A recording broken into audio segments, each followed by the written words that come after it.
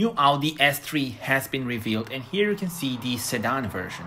This facelifted model has got the 2-liter TFSI producing 333 PS and 420 Nm of torque.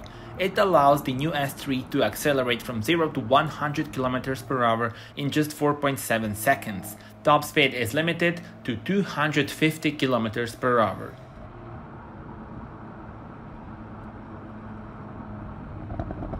Following the RS3, the torque splitter is now available in the S3, increasing both agility and stability. This technology enables fully variable torque distribution between the rear wheels. Tell me in your comments, how do you like the new Audi S3?